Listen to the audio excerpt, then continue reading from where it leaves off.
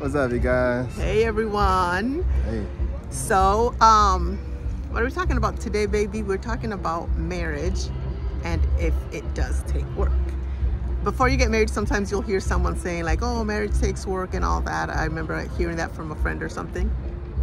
Oh, am I looking at the wrong place? You're supposed to look over here, right now. I thought I was looking there.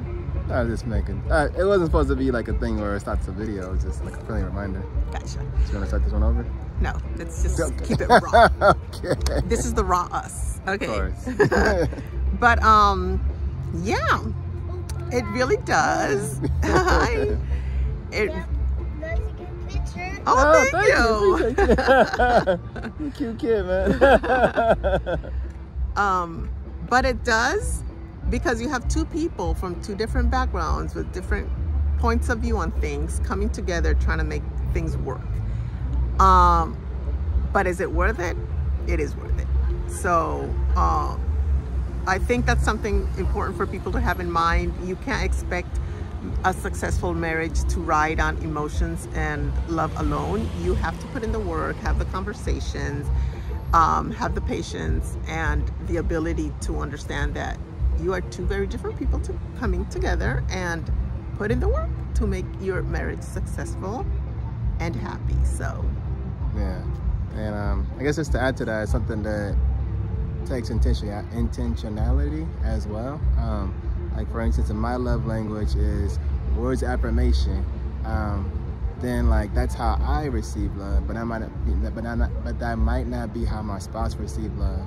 And so if I just simply get up every day and tell her I love you, you know, which is nice and awesome to say, but if she's more of a quality time or whatnot, then me just simply telling her that isn't how she receives love. So she might hear that every day, but she might not feel that if I never spend time with her or whatnot. So I guess just a quick story. I know a guy who he's a very hard worker. He works 7 days a week, sun up, no sun and no sun, and he was doing that for years in his marriage. And essentially, he worked really hard and he was able to help him and his wife pay off all their debts. She had like a master's degree, and he worked hard to pay all that off. And at the end of the day, she left him. Not because he wasn't a hard worker, but because he spent all of his time at the job and he didn't give any attention to her, is what I believe and what I took from the story. And so while it is good to be a hard worker, to put in time to try to grow and advance and everything, you got to make sure that you're putting time in your spouse and for your spouse as well, so that you can ultimately grow and have a healthy relationship as well. And we're using the term work, but it doesn't always have to feel like that. Right now we're hanging out, we're gonna go to this water park because she loves water parks.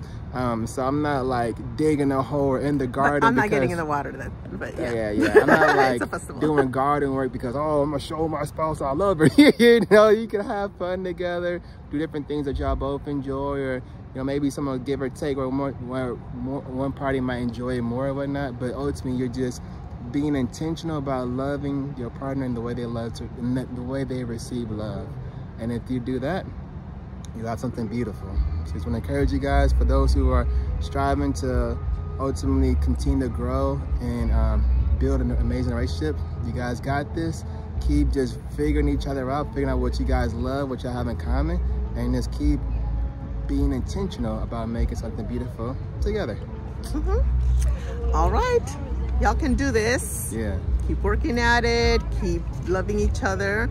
And this is Maddie J signing off. We're about to just go to this festival night and enjoy ourselves. So signing off. Oh yeah, and real quick, if you have any questions or any suggestions or topics that you want to hear, feel free to drop it in the chat. We're always trying to come up with different topics to talk about, and it'll be awesome to hear from you guys what you guys' experiences are, maybe some things that helped you out or some questions you guys have, just so we can ultimately help you as we all grow in this journey together. Yes, absolutely. Put in the comments below anything that's on your mind or any response to this. So, all right.